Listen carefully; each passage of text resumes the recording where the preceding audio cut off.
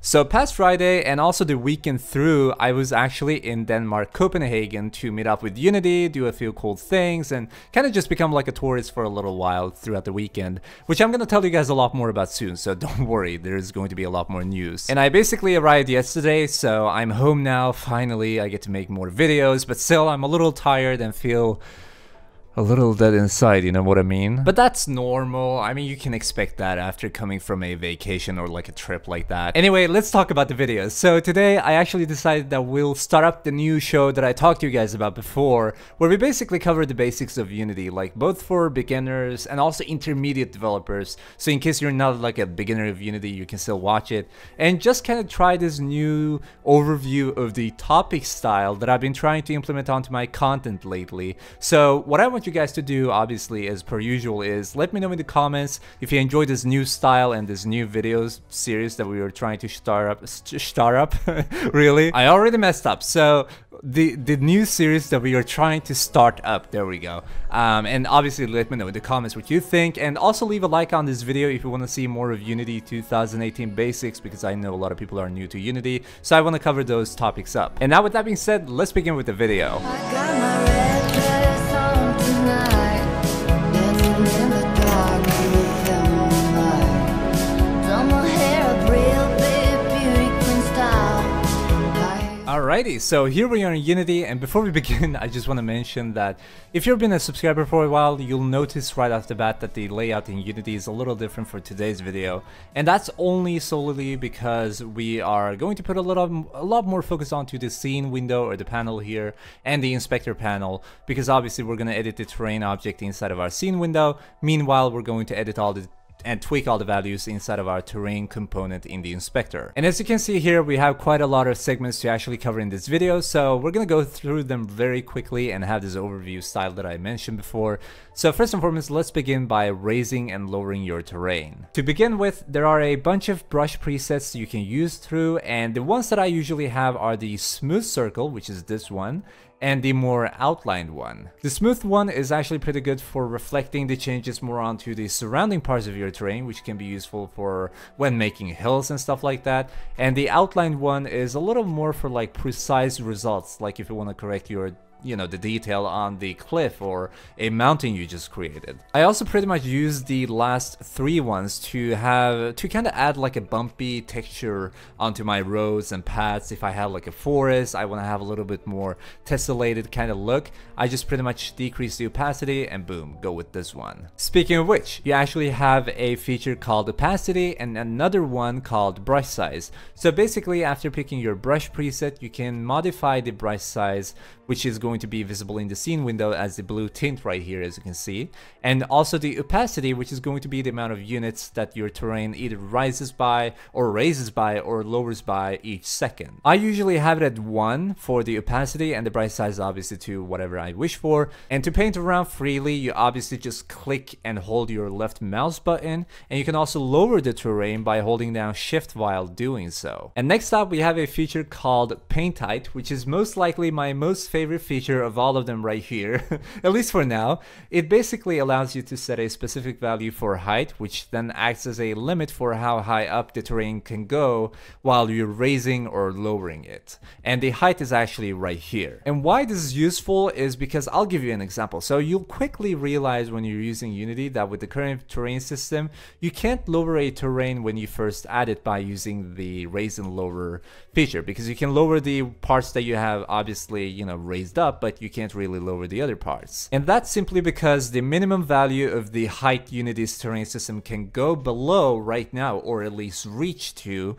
is basically 0. So below 0, you can't really go there. And a lot of people usually ask me for my speed level designs like, Saiku, how did you, work around that and get to lower your terrain? And the way I do it is basically by going to paint height, increase brush size and opacity to be maximum, set the height constraint to be something I wish for, like for instance, let's say 20 for this. Then I pick the outline brush to make sure that it's as big as possible. And then I just start painting until I have the entire terrain completed. There we go. So now I can basically go to raise and lower terrain, lower the opacity right here, and also the brush size if I want to, and basically hold down shift, click with the left mouse button, and I can lower the terrain as much as I want to until it reaches 0. And you'll realize that when you modify your terrain like this, you basically have a little bit of jaggy outlines and edges onto your terrain bumpiness, and which is normal, which is expected. But basically, you have another feature called smooth height, which is the next one, which you can obviously increase the opacity of,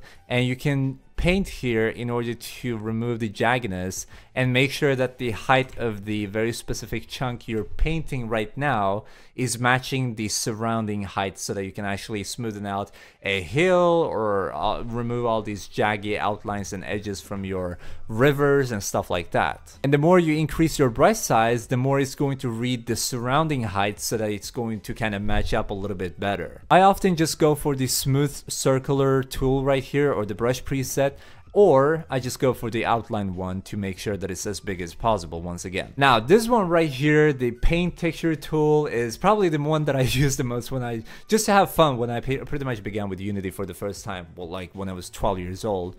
And oh my goodness, was it fun, because you basically use this to add textures to your terrain, and we have some cool values to tweak here actually, which is one of the reasons to why I wanted to cover up this part especially, which a lot of developers actually forget to use in their level designs, and I see them on YouTube and I'm like, why don't you use it? So let's make sure to check them out so that you don't make the same mistakes as they do. Now, as usual, to begin with, you obviously have the brush presets as per usual, and you can use anything that fits you the most, honestly. I tend to go with the smooth and outline brushes here as well. Then we have the brush size, which is very important, obviously, depending on how big of a chunk you want to paint at once. But then we also have opacity and target strength. These two values basically let you control how much opacity you want one texture to have when you overlay it by another texture on that. So if you, for example, have, like we have these two textures right here, the rocky one is already added, and if I want to add this mud just a little bit and not too much and kind of overlay the mud onto the rock, I just basically decrease the opacity and target strength and paint here. Now, if I wanted to obviously have a little bit more, visible so that people can see it, I can obviously increase it, and boom. And I can also make it 100% here and 1 here on the target strength, and it's going to be the most visible one, and you're not going to be able to see the underlaying texture underneath it. And in order to add a new texture to your scene or to your terrain, you can simply click Edit Textures, pick Add Texture, and you can basically just attach the texture here and also the normal map here. You can also tweak the size of the texture you're adding, which allows for more realistic looks. I actually suggest you to first add your texture normally, as I have done here, and then click on Edit Texture instead, and then edit the size from here, because now you're going to be able to see it inside of the scene window when you're actually doing it, as you can see right here. You also have a feature called Metallic, and for some shaders and for some textures you also have a feature called Smoothness, which in fact this rock right here has. And Smoothness basically kind of like makes it a little bit more reflective in case it's going to be like a wet ground, and Metallic basically makes it look, well, more dark and metallic as per usual. And the size, obviously, as you can see, is a little bit decreased here, so I can just put it back to whatever I want to. Trees are also very important for your levels, obviously, and you can easily add them and paint them to your terrain by using certain features, such as turning them into billboarded images when the player is far away, so that you save on performance, which is also done by the terrain system automatically, which is beautiful. And to add a tree and make use of those features, you simply do the same as when we did when we were actually painting textures. So you edit trees, add tree, and pick your tree prefab. You also have features such as the tree height, which is basically you can either pick it to be randomized through a couple of certain values you set yourself, or you can set it to be very static and just set it to be like a very static value, basically. If you pick it to be random, you can actually pick it through extending this little slider that we have right here. I usually have it around this kind of size or width, and then have it right here. Now, depending on the prefab's length itself and also the height, obviously. Now, one beautiful feature here is that it can you can pick to automatically lock width to height, which is beautiful to use when you have a tree that you don't really want to. Obviously, when you play around with the height of the tree, it's going to make it taller, but it's not going to increase the width unless you have this checked in right here. And that's going to make the trees look either very, I'm going to say, thick, or very thin and at the same time very tall, which you probably don't want to have as a result. So you just check this, boom, you do your height editing and everything is going to be done automatically for you. And of course, if you don't want to have this, you can check out the tree width automatically or manually actually by yourself. You can also check the color variation, which is going to add a little bit of hue color into your tree on certain light conditions. And next up, we have something called details or paint details, or as I like to call them, grasses, because that's what they literally are. Now, for adding a new grass texture, you can actually repeat the same process to add it, and always make sure that you check billboarding unless it's not done automatically, which it should, but if it's not, just make sure that you do it because it's going to add a billboarded texture image so that it makes it look a lot better. And I actually have a tutorial video on how to edit all these values right here, like the width, the height, the healthy color, dry color, and especially I specifically focus on to making realistic looking grass in Unity on that tutorial video, and I'm going to make it easy for you, so I'm going to link it in the description in case you want to check it out. Now, except for that, you obviously have all the regular features here, such as the brush size. You can change the opacity and the target strength like when you're painting the terrain, and obviously these are for how many grass instances you actually want to spawn at once. And this allows you to optimize your game a little further, and obviously if you want to optimize even more, you actually have an entire segment for that called terrain settings. Here you can basically change values such as if the terrain will cast shadows or not, the material, detail, or basically grass distance, so how far away is the grass going to be rendered and stuff like that, and how much density you want your grass to have. In case you want to optimize your game further, like I said before, you can check out the detail, density, and distance variables, since they each play a huge role, and you can play around with them here and here. For even more optimization, because obviously you want performance in your games, I would also suggest you to check billboard start, which is right here, which basically, this feature basically determines how far the player has to be from the trees for them to turn into that billboarded flat image that as I mentioned before. Having a greater billboard start value will impact your performance, so always make sure that this value is not way too high up. A few more features that are relevant to you and your games and that you get to play around with is the wind settings. So you can play around with the wind speed, the size, which basically means the impact size of the wind on the grasses, and this is basically for the grasses themselves.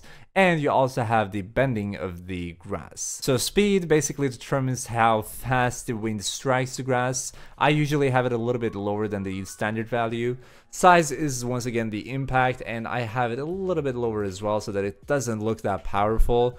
And bending, I usually keep it a little bit, just a little bit lower, like slightly, because you obviously want the grass to be mentionably bending so that the player can actually see it. You also have the option of playing around with grass tint, which is going to be the color that the grass tints into or transitions into after a certain amount of time in certain specific light conditions as per usual. And you can also, I usually don't actually use this, so that's why I have it set to be green, but usually it's like this kind of color, which is like a little bit of orange.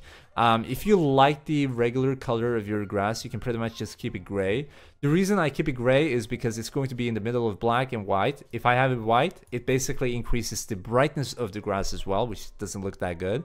And black makes it just look way too dark. So I want to go in between, and not really in between, like not central, but just in between somewhere there, as long as it fits with that very specific texture that I am editing. Finally, down below here, you can also edit more terrain-based settings like the terrain width, height, length, and stuff like height map resolution in case you're making your own textures. I don't really suggest you to check out them, but I often leave these values alone except for terrain width and length, in case I want a larger terrain, of course. Because if you change this to 1000 and you change this to 1000, you will real time see that it changes obviously right here as well. Alrighty, and that is pretty much it for this video, guys. Hope you all enjoyed. Once again, like I said in the beginning of this video, this is like a new series that we are starting, so make sure to let me know in the comments what you think about it, what you feel about it, and if you want me to continue or cancel this series, because I kind of want to like cover the basics of this engine for newcomers and people that are getting into game development, but also for intermediate people that don't really know